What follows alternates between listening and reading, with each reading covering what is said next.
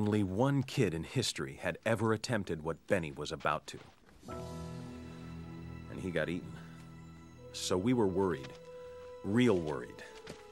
Even when Benny brought out the secret weapon. Shoes guaranteed to make a kid run faster and jump higher. PF Flyers.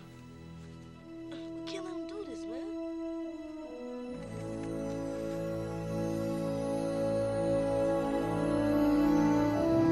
Ladies and gentlemen, welcome back. Happy Hump Day, all that good stuff. We are back with another episode, a film one, which seems to be what people are feeling right now, right, Blair? Yeah, they seem to be in a film mood and not a Sneaker fashion mood, huh? and sneaker mood. Yeah. Yeah, and that's it's a bit of a shock because it was the other way around. Yeah, for a while, definitely it seemed like they wanted the heat. Yeah. And then it was like they didn't care about the films. And then I don't know. Recently, I guess we started doing a few that people actually, I guess, really wanted to see Yeah. or has seen, or we're just gaining some type of traction. I don't know. But yeah, Well, it just seems. We're grateful for it all. Mm-hmm. Right. The likes, the dislikes, all of it. Yeah. That's true. But that's I appreciate it. another story for another day. Let's get into this week's review. Last week or 2 weeks ago, we did a trailer reaction to the movie Pieces of a Woman. Mm-hmm. This episode, we've seen it. We're going to review it. Going to give you guys our thoughts and whether you guys should see it too. Quick summary, Pieces of a Woman is about a young woman whose home birth turns tragic. And then we see the downfall of her relationships with her friends, family, and partner. So it's starring, Vanessa Kirby, Shia LaBeouf, Sarah Snook, Benny Safdie, Ellen Bernstein, Eliza Schlesinger, who I was shocked to see in this movie because she is a comedian, very funny. Check out her stuff. It's on Netflix. It's hilarious. Okay. She's very funny. That's the sister, because I know you didn't know who she was. No, I didn't know who she was. No. But yeah, shocked to see her doing some dramatic roles. But anyways, great cast. And let's get into initial thoughts. Once we saw the trailer, Blair, what were your thoughts? You was kind of hyped, if I remember. I don't know about hyped, but Yeah, I mean, I wouldn't say hyped. I said that I did like the idea of doing a trailer where the movie just sort of fits a vibe, where you just get a clip of something and don't really give too much in the trailer, because the problem is that with trailers is, I guess they end up being 2 minutes. I don't know if that's the standard runtime and that's what it needs to be. We can make it shorter. Let's do it. But yeah, so the trailers end up being like 2 minutes long, and you kind of can piece the movie together. And so I guess Pieces of a Woman was fitting for us to not be able to piece too many things together. And with the trailer that they gave us, it was like just enough where it was like, dang, obviously, something went down. What's going on in the courtroom? And I had mentioned that there was a lot of focus on breathing and focus on, like the thought process and things like that in the trailer when they were in the courtroom. So I was like, just by shot choices, I would have watched the whole thing, whether it was bad, good, indifferent. Just by smart shot choices. I was down.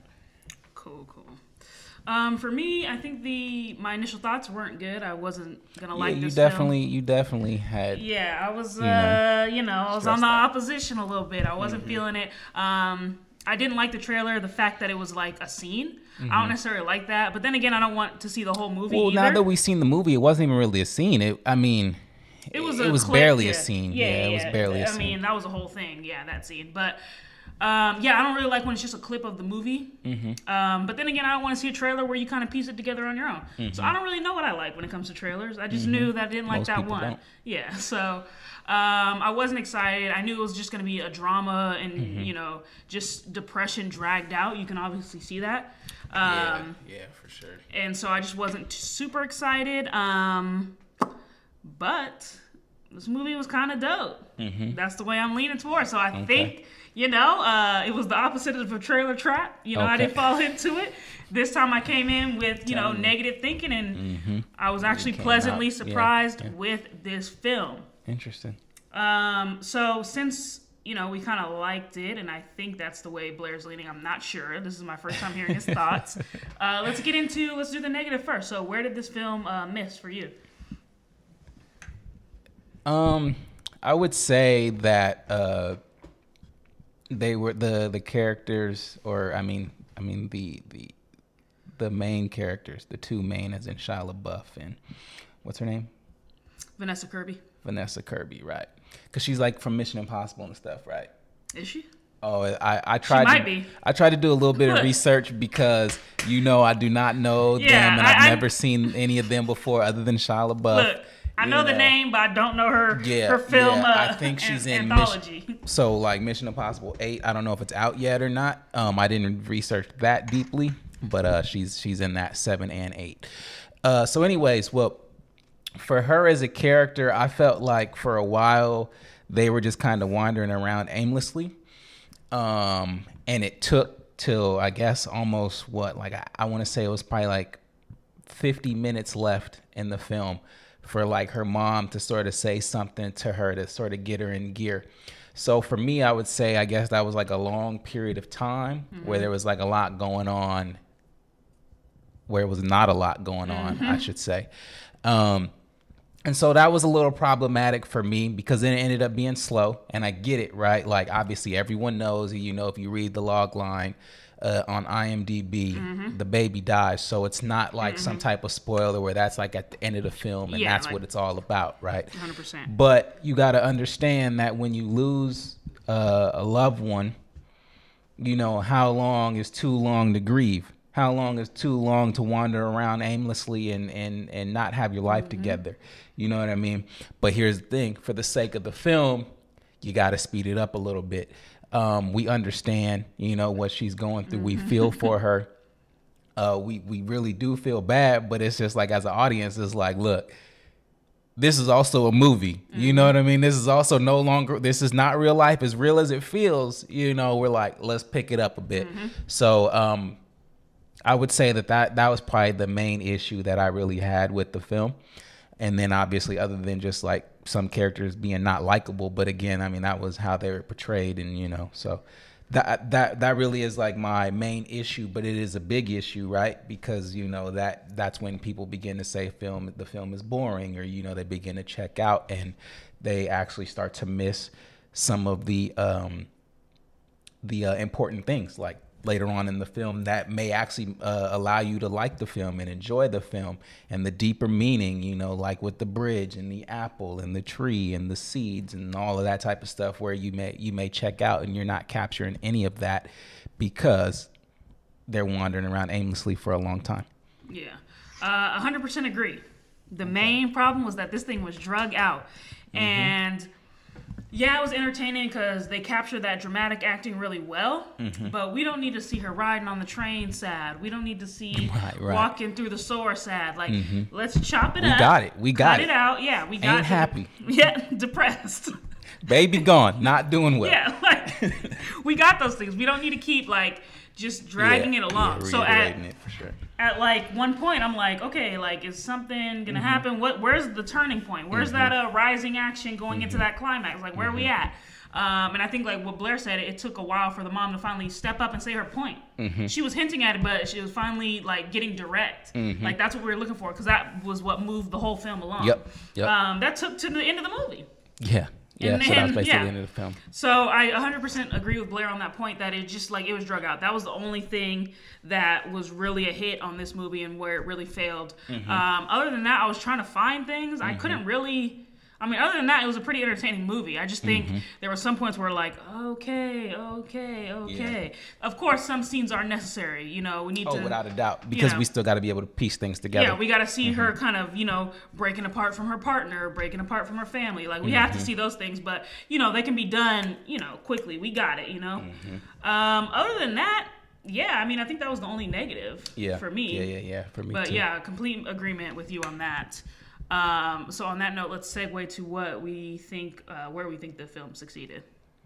For me, it made me start to sort of research, because I was watching the film, and when it got to the slow points, I started to think, and I was like, Pieces of a Woman. you know. And then there's an album that I like that's called like Pieces of a Man by Gil Scott-Heron, and you know, it's like a jazz hip hop type album. And then I'm sitting here thinking, I'm like, well, there's no way that there's a connection between the two, right? Like it's not like he was like on like a John Coltrane type of popularity where like everybody knew who he was. So I was like, well, I don't think it's that. So then I start thinking, right, like, because if you're listening to the film, jazz music is pretty much played throughout. It's clearly a heavy influence on this film. And I'm like, okay, well, what can it be? And to be honest, I still don't really have it figured out as of right now, but only that's because I only had one viewing on it. But I wonder if there's like a John Coltrane type connection, you know, and if someone does know and wants to let me know, go ahead. But that was just sort of like on my mind, and I wanted to like get that off just, you know, with the first go. Now, second, I love the symbolisms. Like I was saying earlier with the seeds and how she put it in the fridge and was trying to like sort of like let things grow. I like the ending. Obviously, you know, I'm assuming we're not going to say that, so I don't want to say that. But I do also like the apple sort of in the symbolism with that, like how like Shia LaBeouf in the beginning is sort of mentioning that the apple is browning and things like that. And, you know, you just think about like life and growth, you know, and how you blossom into something and become something, and it's like you have to get rid of certain things in your life, you know, in order to like sort of like move forward. So like you kind of like see those type of symbolisms in there. The building of the bridge. That apple played a big role though. The apple I was played like, a huge okay, role. man, like with the eating She's apple eating a apple day, all the really time. do Right. keep that Keep doctor away. kept that. Ooh, Boy, did she, it. hey, she did some research after that and was like, oh, I better eat an apple a day. Yeah. But yeah, no. So you pick up on that symbolism. You know. Yeah. That's like a very overarching theme. And also the bridge, because the bridge is not built. And then you slowly see it build, and it's like sort of like her building her life back together. And he's like a construction worker. Yeah, he's a construction worker. You know, he's a bum.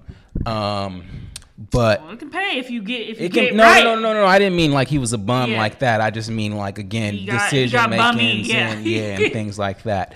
So he was one of the people that I felt like was, you know, very like not likable again in this film. But so for me, though, those were like the things that I did enjoy. I think that the opening was extremely dope because I don't know. I mean, obviously everyone that watched it did notice, but it was 30 minutes that we had seen the film and no opening credits had rolled. You know, it basically gave this feeling of one long take. Now, obviously, it wasn't one long take. There was plenty of cuts in between. But after the birth, then boom. Open credits. I was like, let's go. Okay, I'm in there. Like, you know, I was like, because I had watched it and I was thinking, man, where's the credits? Okay, we ain't gonna get it. Cool. That's like, kind of dope, yeah. You know, and then all of a sudden they hit you with it then, and then so I was like, okay, that's a check. That's another thing that has me locked in. It felt very artsy with a lot of the shot choices. Oh, for sure. The music choices, just the whole got selection. artsy written all over it. Yeah, so it had Blair Hubbard written all over it without a doubt. And then even though it was artsy, it felt very, very real. And I know that, yeah, you can say it's you know it's real, but at the end of the day, it is a movie. But it was like when you watch this movie, it really did feel like real life. You know, it's almost like, yeah, you couldn't distinguish between the two. So yeah, I really did enjoy the film. You are correct, you know, but you obviously knew watching it like this is something that Blair is going to be into, you know, when you were watching it and the way things are playing Even out. from the trailer, I was like, okay, he might be into this. Yeah, for sure. Yeah, absolutely. It was. So, I mean, there really is like a lot of positive points for me to go on. I was like, I got plenty. I could keep going. But what I did also like is that something that's so beautiful, right? Because this is like the greatest creation on earth, right? Is to be able to reproduce and bring somebody into this world. And so these two people came together, and that is what their intent was. And then when something so beautiful was only in the world for like 30 seconds and then, you know, disappears basically. Now, you know, you begin to watch their lives self-destruct, sort, you know, per se. You know, they begin to retract and fall backwards and grow apart from one another, right? Like they were coming together They became one, and then they started to fall apart. So that was also big for me as well. It was just like you're just literally watching these couples, this couple fight now, and it's just like it was something that you could not blame, anyone for, which was also, again, the whole point of the film. But it was just like it's an accident. Yep. And I guess I'll leave it at that. But yeah, definitely loved the film. Real quick before I get into what I liked, I wanted to go back to the dislike and how it just was so drug out. You know how they're putting the months up on the screen. I lost track of time. Like, even though they was giving you the timelines, like September 17th, November, January. There was barely any time in between, though. Yeah, but I was just losing track because I'm like, okay, like it's just been so long. Yeah, like, yeah. I'd rather have done it in like 1 year later, like 2 months later. Then I'm like trying to go on the calendar, January, February, like it was just too much. Because the first one, I believe it was only 2 days in between. Yeah. And then the one after was like 4. Yeah, I was like, what is going on? So, but again, it was I'm right there with you. drug out that like it was hard to keep track of those calendars that and those dates and months that they were giving us. I was just like, okay, just cut that part out. That didn't even need to happen. Yeah, I didn't even care about the time frame like that. We knew the time was passing. And there's plenty of other ways as a storyteller that's where you do more of the showing the and not telling. Like you could have changed up her hair, like she done had a life altering, thing. She chopped her hair off or something, like, you know what I'm saying? But that just shows time passing and dealing with that kind of stuff. I mean, they even had the seasons to play with, right? They like sure it was did. Snowing, and then Look, call us if you want to. If you want. I'm taking calls currently. If you want us to show how to pass time without writing them dates, hit us up at slatelaced@gmail.com, Anyway, moving on to what I do like about the film. I think Blair touched on a lot of things I like. But number one was casting. Okay. I don't think there was a more perfect role written for Shia LaBeouf than this one right here. I mean, shout out to him. He did his thing. He does. He's like literally one of my favorite actors. I think he's personally he's like a little crazy, but he's one of my favorite actors. But he plays drama really well. I mean, you can feel his pain from the screen. I don't think that you could have wrote a better role for him. He was definitely like born to play that. Vanessa Kirby, hadn't seen her in much, but I'm kind of a fan now. Yeah. No, she was solid. Ellen Bernstein, I had seen her in some things back in the day. Which one's that? I think she's in, what's that real famous movie? Now, who is she? Ellen Bernstein? Yeah, which one is she? The mom. Oh, okay. Oh my gosh! But there's this. Now I gotta look it up because there's this really. It's. I've never seen her in anything before. Requiem for a Dream. She's in that? Yeah, dude. She's like the main character. Yeah. No, she wasn't. Yeah, she is. For real? Because it's just been so long. She was younger, obviously. Oh, right. Yeah, because it's been so long. She was 90. I forgot how long, because it was like 2002 when Requiem came out. Yeah. Okay, yeah, I forgot how much. She was kind of old, but yeah, it was.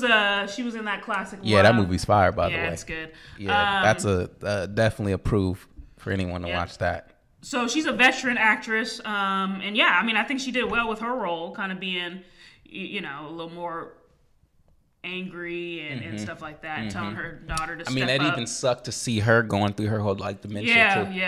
Yeah, exactly. So even more falling apart. So the casting was great. Again, I'm a Shia LaBeouf fan, so that's kind of why I was willing to give this film a chance in the first place. I'm like, all right, let me see what he's doing, what he's up to. So cast, that was great. Also, just the different ways they deal with grief is what I really liked. So it's 3 people. The partner or boyfriend. Yeah, Shyla. He slips back into his old ways. He distances himself, does some things that, aren't necessarily moral. Then you have, I think, the Vanessa Kirby's character, the woman trying to just move on, completely erase it. Yeah, forget it. Let's just not even have a funeral. Let's not do anything. And then you have the mom who's saying, let's make someone pay. Let's stand up and fight and get our compensation. So she's getting pulled in all these kind of different directions at the same time, kind of trying to keep a relationship together, but then not really because they completely grow apart. Well, they already seemed to be at odds from the They beginning. weren't solid, but they was closer than where they were. But they weren't, they weren't the perfect couple, that's for sure. And I think the mom had a lot to do with that because she never really approved of him. So it's all that in the back of her mind. But I just like the 3 ways they deal with that grief. Because when something tragic like that happens, there's no right or wrong way to deal with it. Now, what they should have done was gone to therapy and got help. Because that would have really, saved them from a lot of heartbreak as they went throughout the film. But that's people don't necessarily just volunteer for therapy that easily. Nah, definitely don't. You kind of gotta be reminded. Yeah, or you gotta hit rock bottom or something, and that's where they were headed. So I like seeing that grief. Blair, you touched on the symbolism. I like the symbolism of the apple coming to fruition, literally from the start of the film. It stays with it all the way to the end of the film. We won't get too much into it because this is just a quick review, and we don't necessarily want to spoil it for you. Correct. But check it out. Let us know your thoughts on that. And yeah, just the overall dramatic theme of the movie. This movie makes you feel, makes you sad, heartwarming, all at the same time. Because you basically see 2 couples who start out, we said they're not solid, but semi on the same path, trying to support each other. He's there being a supportive partner through the birth, and then after that, it just different viewpoints start just spiraling and. I was more of meaning like between the mother and daughter that they weren't really that solid. Oh, heck no. Shia LaBeouf and Vanessa. They were somewhat on the same page, but what you begin to realize is that when you face adversity, you kind of realize who is really on your side, who really is an ally. And I think that when they began to face adversity, you sort of realize that they were not right for one another, and they were on 2 completely different pages, which was also kind of like a positive thing where it was like, dang, good thing you guys didn't have the baby. No, I wouldn't go that far. I think that a lot of... Did you not see their relationship? It was not. I would not go that far. I think that what happened definitely caused more of a rift. I don't know. It brings out the truth, though. I don't know that they would not have made it. They might have still made it if they were a parent. Like, I don't know that they'd make they it should because have not had the baby. Now here's the thing: they would have made it for the sake of the movie because it's the movie and that's how they wanted to go. Okay, Blair. But let's be real. Let's be real. Did you not see all of his extracurricular activities and how? Yes, none of that was because of grief and depression. I'm not making excuses for him. Yeah, what he did was wrong, but I don't think that if they would have had the baby, he would have been doing that. But again, we don't know that because there's things that happen in life. We don't know that he wouldn't have done. No, I know, but there's things that happen in life, right?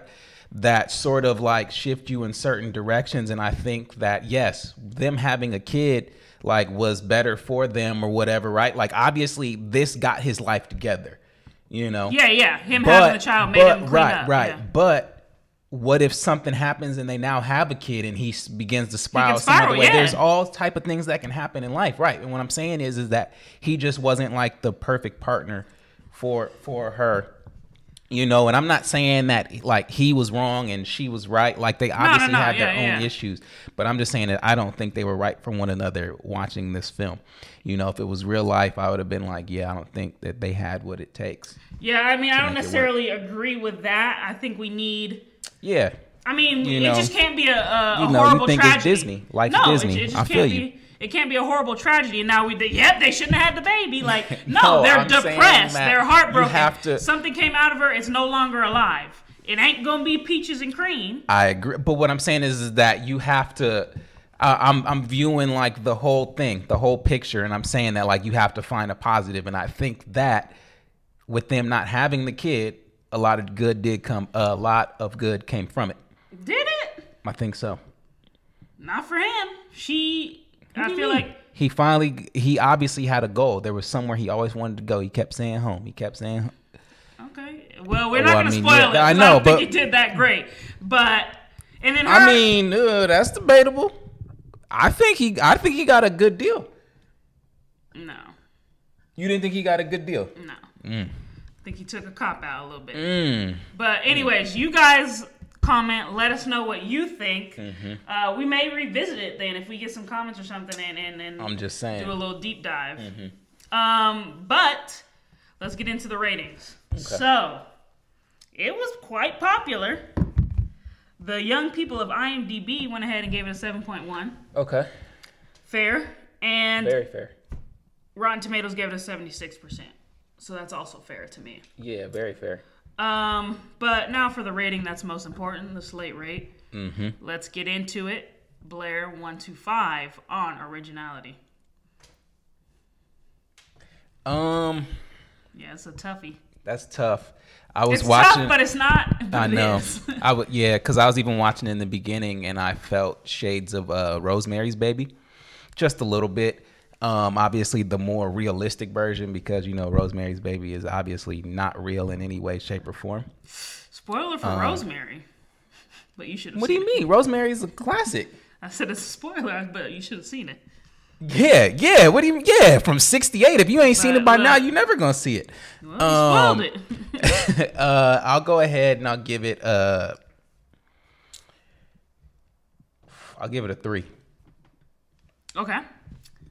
1 to 5 entertainment. On entertainment, I'll give it a 4. I'll give it a 4. Okay, solid 7 out of 10. All right, you're right with the people and the tomatoers. Yes. Originality for me, this is tough actually.